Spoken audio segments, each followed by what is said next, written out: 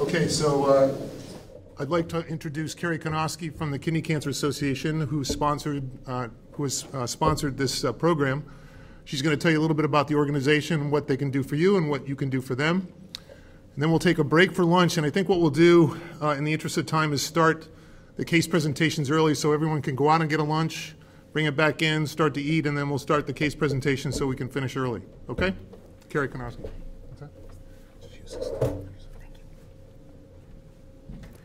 Hi, I'm Carrie Konosky, the Vice President of Development and Public Affairs for the Kidney Cancer Association. I'm just going to tell you a little bit about the association, what we do, how we can better help all of you, for those of you that are not familiar with us. So the association is an international not-for-profit organization that are made up of patients, family members, friends, physicians, nurses, and other healthcare providers. Our mission is to reduce the incidence of and suffering and mortality caused by kidney cancer through innovative and collaborative education and research. We focus on 3 areas: education, both patient and physician education, research, and advocacy. First, just a little bit about the history of the organization. We were founded in 1990 by Eugene Schoenfeld, who was a professor at the Medill School of Journalism in Northwestern. At the time of Gene's diagnosis, unfortunately, there were no treatments for kidney cancer, no networks for kidney cancer patients like we have today, no other support services or resources. And so Gene's diagnosis was pretty grim, that there was really nothing that could be done, and to kind of go home and spend the time with his family that he had left. Well, the kind of person that Gene was, that wasn't something that he was willing to accept. So he, talked to his doctor about it, and his doctor challenged him to do something about that. And so Gene focused full-time on creating the Kidney Cancer Association. Sorry about that.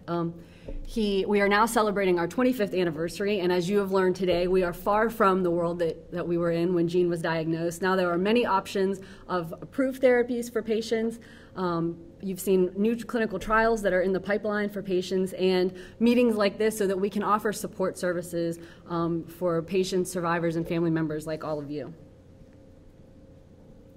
In terms of the education that we can provide, we do patient education meetings. So in addition to regional conferences such as this, we help support smaller patient support group meetings all over the U.S., monthly meetings, weekly meetings, whatever patients in a community might want, working with local institutions, or having something at a library, or just something as simple as patients getting together at a coffee shop to talk about what they're going through with their disease.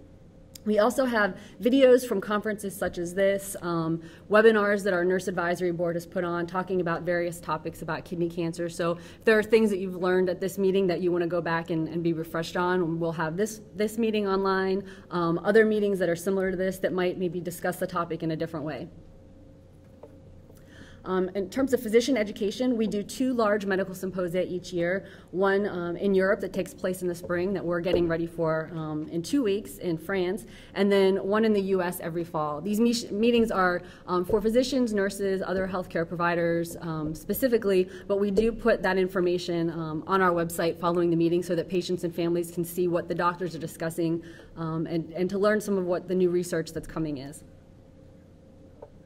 The #1 resource that we have for patients is our website, kidneycancer.org. If you haven't visited it, I would encourage you to do so. We have just relaunched it right before Christmas, so has a new look to it. We're always taking feedback from patients and families to how we can better improve the resources that we have for you.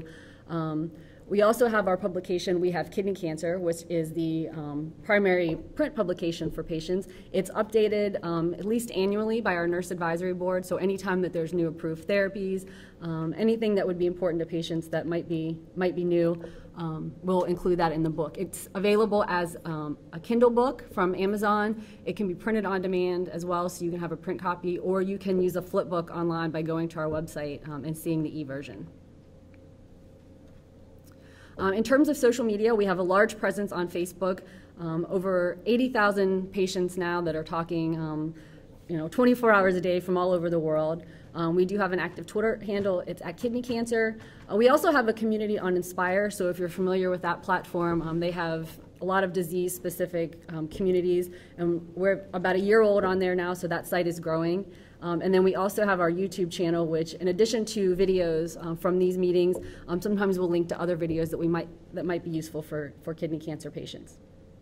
In terms of clinical trials, we really try to educate on the importance of clinical trials, that even though we have so many approved therapies for patients now, clinical trials are still very important.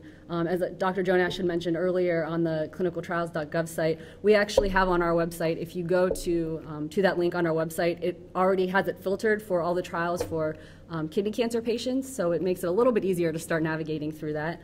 We also have work with Emerging Med, who is a matching service for clinical trials. So they have a telephone number that you can call, and they'll try to help you navigate the trials that are available. So a little bit more about how you can help. First, the easiest way is to help us continue the work that we do is to make a donation. It's very simple to go on our website and click the donation link and make a contribution. You can make those recurring. You can share that link with friends and family. You can also send in a contribution via check from our website. And if anybody's interested in doing so today, we are happy to can help you with that while we're here.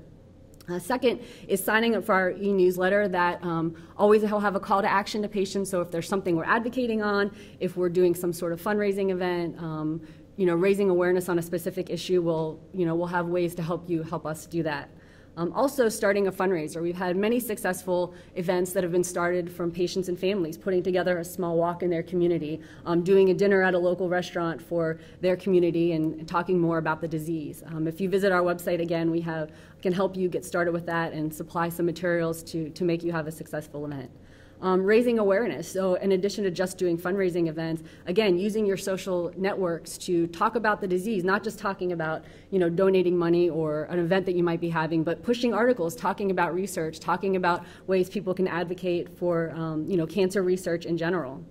And then, again, starting a support group meeting. As I mentioned, that we do help patients and families get those started. So if there's not something currently nearby you or you'd like to see something more regularly, we can help you to get that started. And with that, I will thank you. Again, Bill Bro and myself will be here until the end of the meeting. So if you have any other questions, please do feel free to stop by and say hello. Thank you.